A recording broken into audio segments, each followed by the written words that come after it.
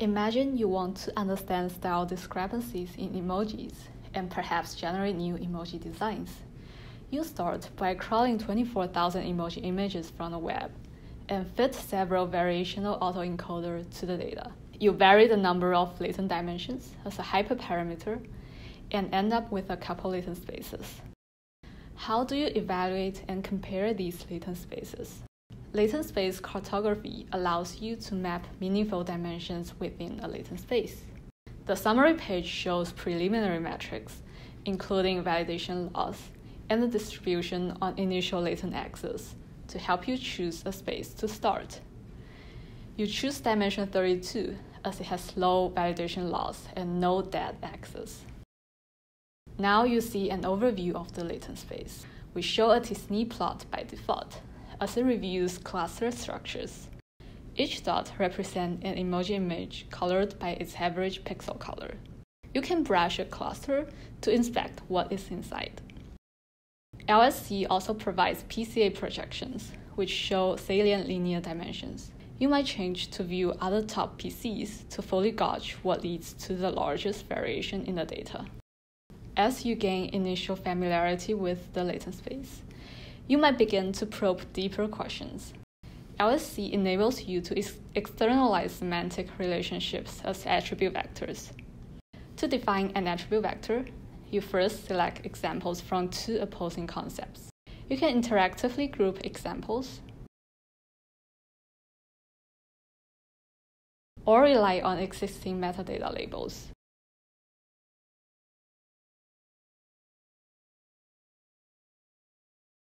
You then specify an attribute vector as pointing from one group to another. Here, you want to examine the style transition between two Android versions. Selecting the attribute vectors enters a new view where all emojis are projected onto the attribute vector axis.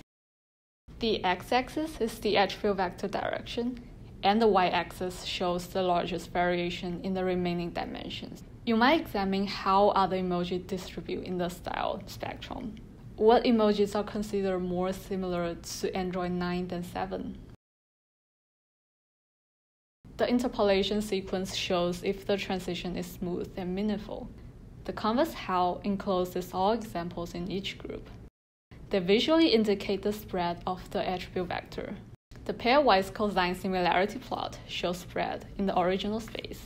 You can apply the attribute vectors to any example to see how the relationship holds in different locations of the space. After you define multiple attribute vectors, you may want to compare them. LSC visualizes all attribute vectors in a global view to let you see their relations. You can do this in any available projection.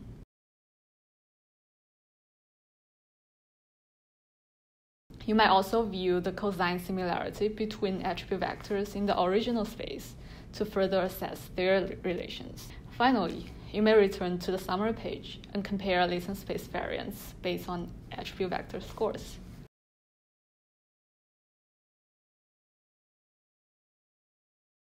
This attribute vector is between man faces and woman faces. Applying the attribute vector usually works by growing the hair.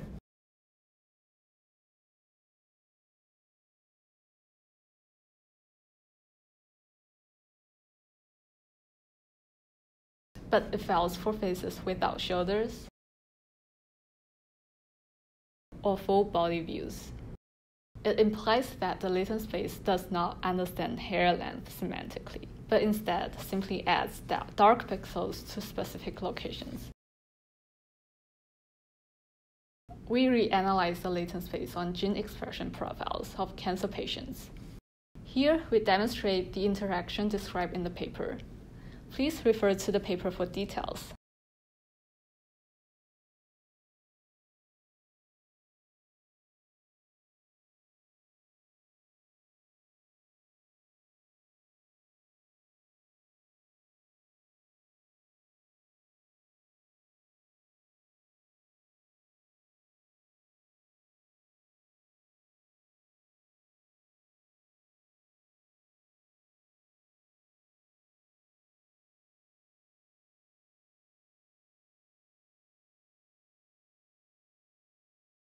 Here we demonstrate how LSC readily replicates insights into gender stereotypes in word embeddings. We define an attribute vector between gender words.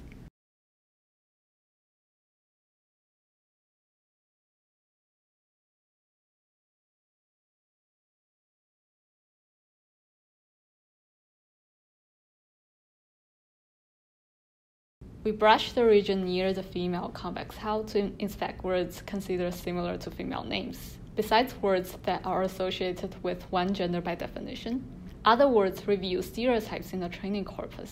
Brushing the male convex hull also produces stereotype words. Next, we turn to the analysis of Google's analogy benchmark. We use words in the analogy test dataset to define attribute vectors in LSC. Here we compare the present participle attribute vector across dimensions. Both the appearance of projective pairs and the pair alignment statistics agree with the analogy test scores. Now we explore the individual words and apply the attribute vector. Applying the attribute vector slow brings the expected answer slowing into the neighborhood, but it is not the top choice. Dancing is already the first nearest neighbor of dance. Adding the attribute vector does not change much, but it will be counted as correct by the analogy test. These and other examples suggest nuances that might be overlooked by the automated test.